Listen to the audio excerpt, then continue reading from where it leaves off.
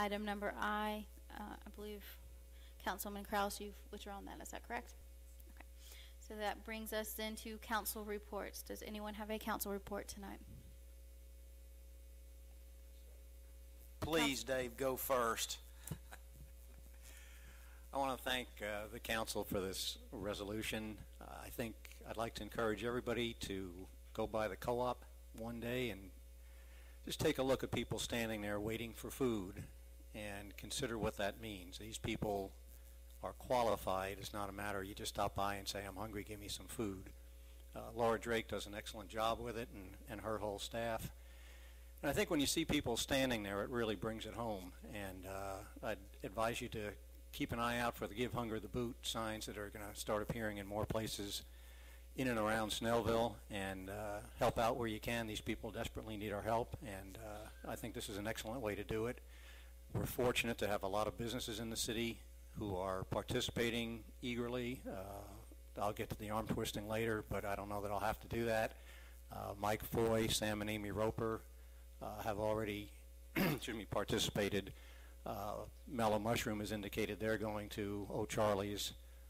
Summit Chase Country Club has also raised both money and food. And some of these efforts will be ongoing. We're going to get collection bins in the various restaurants so that anytime you have extra food or just feel like you need to go out, have something to eat, bring some food with you and drop it off for somebody else who's not quite as fortunate. Thank you. Councilman Howard. Thank you. To echo what Dave said, let the boot inspire you. That's a big old boot. Let the boot inspire you.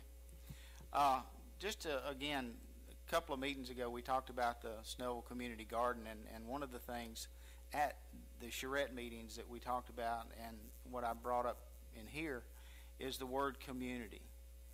And I think Mayor Pro Tem Witts, indicated tonight that is certainly something that's at the top of the list for our community. The fact that STAT, the Snellville Police Academy, and the Rotary is going to combine efforts is just an example of that. And the fact that we've got our ARCH program, I've been to a couple of the meetings myself, and there is so much good in Snellville. Do not lose sight of that. There is so much good. All you have to do is step up and be a part of it.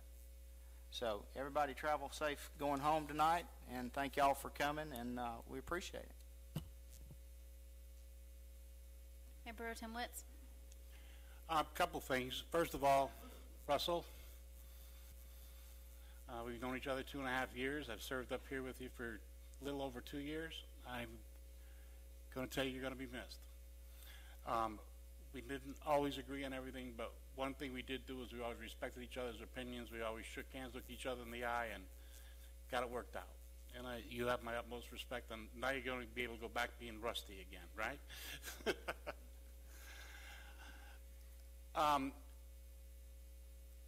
Last Saturday we had our first workshop or retreat. It went very, very well.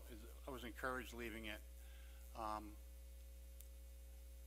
Hopefully we're going to have another one in the near future where we can set some goals for the city, or we can work together as a council to make sure that the city keeps moving in the direction that it needs to keep moving. And thanks to many of you out there that's continuing to do that. And I thank all of you for that.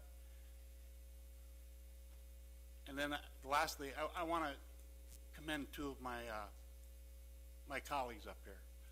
Last November, on the 14th, when we were sworn in, they were sworn in.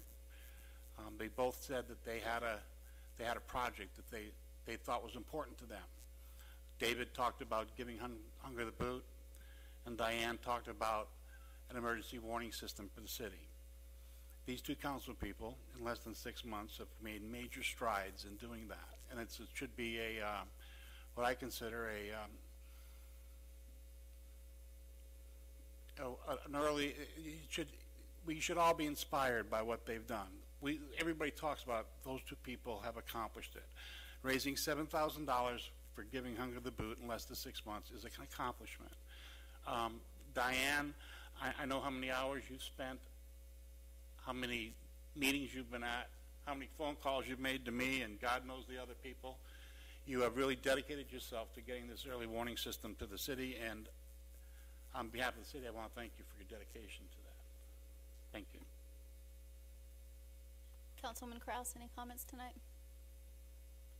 You don't have to. I believe my report intertwined through this whole council agenda this evening. Thank you. Thank you. Councilman Sabah, any council reports? Mayor, I don't have a report. I just want to kind of piggyback of what Mayor Pro Tem Witt said. Mr. Treadway, this is your last formal sitting up here with us. I think you need to savor the moment here. This is probably one of the quickest meetings that we've had for so long. 5 o'clock in the morning, as many of you know, I leave home about 5:15 in the morning, and I head to work down by the airport. This has been going on for 20 some odd years, and I utilize that time at the traffic light, Chief. I do make sure that I'm stopped, and I text Mr. Treadway. 5:15 in the morning, 5:16, I get a response. So I was wondering, what are you doing up at 5:15 in the morning? You didn't hear what the response was. That's important. Well, the response was cordial and it was fantastic. And I'll tell you what, I bet you on the behalf of the city and everybody sitting out here, we're all going to miss you tremendously. And Sevierville has gained a great professional, a man that will certainly take them and set them straight. And I do appreciate all the time that you spent with us, the advice, the professional advice. And now I know what a tax digest is. And I appreciate all the time and the lessons you've given me in that private room upstairs. Good luck with your new job, Russell. I appreciate it. And that concludes council reports.